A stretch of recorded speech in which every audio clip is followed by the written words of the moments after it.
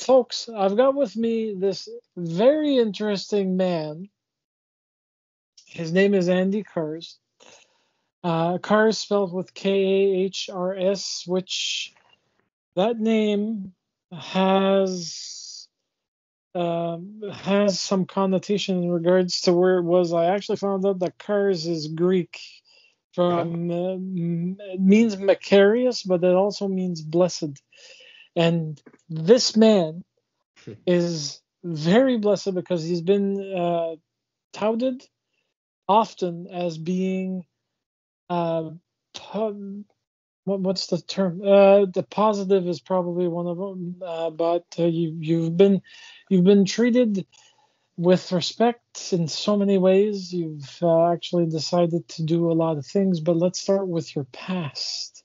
yeah, go for it. Uh, so you were um, recognized for being the Bluesman of the Year due to the fact that on Spotify, because of the one tune, which is If You Love to Be Right, which funny enough was the first tune that I heard from you, and then I started delving through your past Mhm. and your present, and I saw that you released the Hammer. So we'll be touching these points as we go along. Uh, the you are uh, a native of Nashville, Tennessee, right? So I'm actually from Georgia, Okay, Atlanta, which is about 4 hours south of Nashville. okay. Yeah. And I know I don't think I got your birth date because it's not on the web. How Mm. old are you? I'm 34. My birthday is actually Christmas Eve, 1989. So one Nice. week, yeah, 1 week before the 80s were over. Mine's October 23rd, and I'm going to be 50. I feel Okay, old. cool. So do I. Who doesn't? Nah, you don't look it. The fact that you actually are currently doing a Rhinestone tour. Are you still on the tour?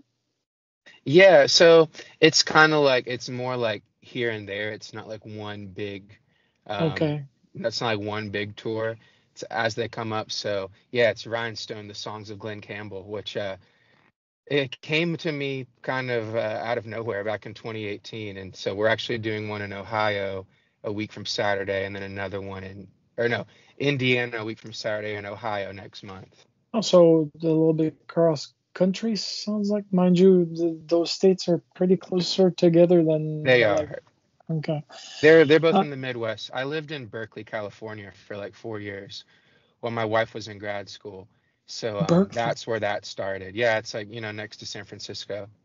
Ah, okay. So that's why because they mentioned that you did move with your wife in Right. 2014 while she was doing her studies. And that's I'm trying to think what else.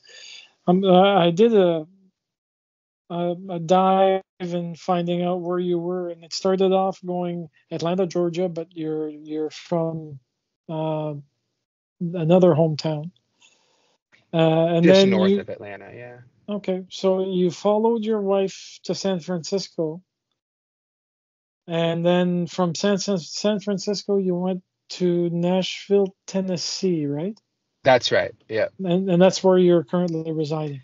That's where I am right now. Actually, I'm just at this exact moment, I'm a little Hmm. south of Nashville in a place called Murfreesboro. I'm opening up for an artist named Evan Bartles in a couple hours this evening. Oh, nice. Yeah, it should be fun. So I really thank you for doing this because it takes time out of your day, but Yeah. it's fun to Thank you. actually do. Now, Spotify, like I mentioned, they did celebrate your success with God Blues and Best of Blues 2022, Yeah. where your vocal prowess and roots flexibility proved itself quite well. And then in 2024, there's a note that I found that says that there's a new acoustic project that you're releasing halfway. And over the years, I I know I'm probably flubbing this number, but I've only been able to find a number that makes sense. 17 years of being in the music career? Yeah, about that much, I would say.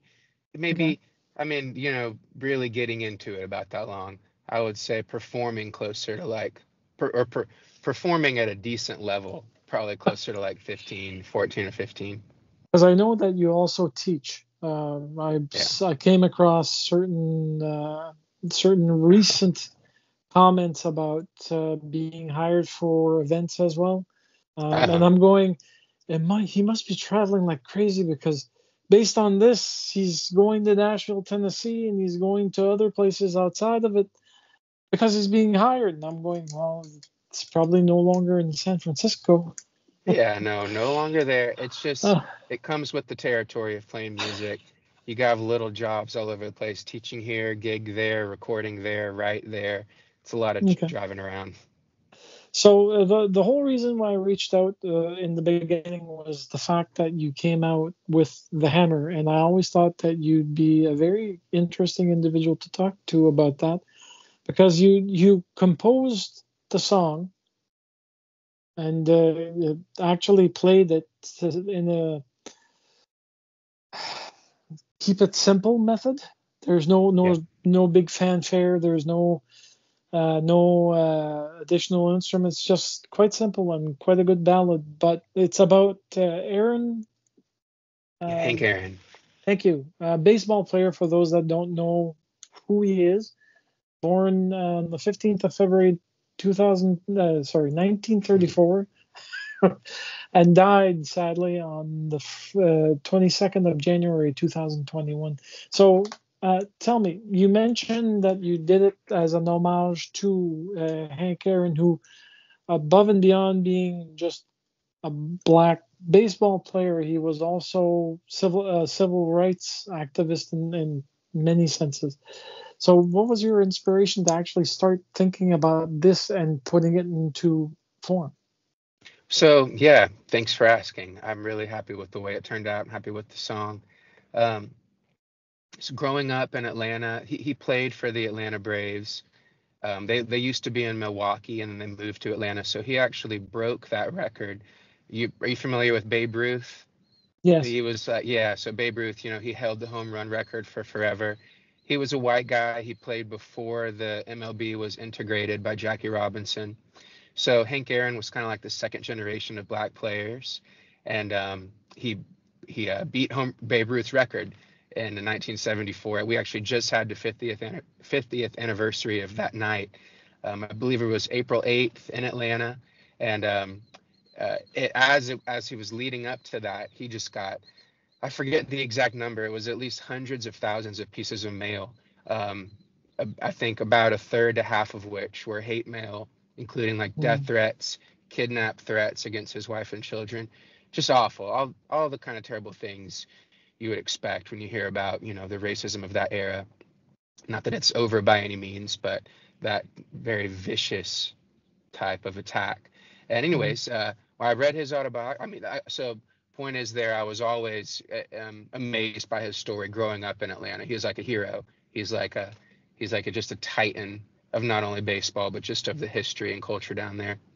As it goes, you get older, you start to humanize your heroes a little bit more, want to know more about them. And sometimes it's kind of disappointing. In the case of Hank Aaron, it was like really inspiring. I was actually on my honeymoon in the Dominican Republic, and which is also just a giant baseball country.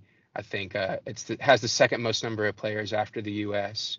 And we were on the beach, and I started reading Hank Aaron's autobiography, and I just knew then and there that I wanted to write. I needed to put my own spin on it. I just felt so inspired. He just up against so much hatred, and he just kept going. Originally, I think just because he loved the game so much and was so Mhm. passionate about it and about where he could take it.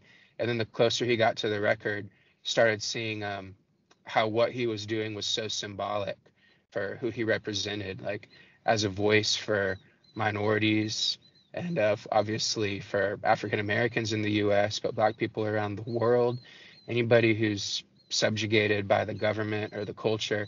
And he just kept that his motto was keep swinging. there's a lot of failure in baseball.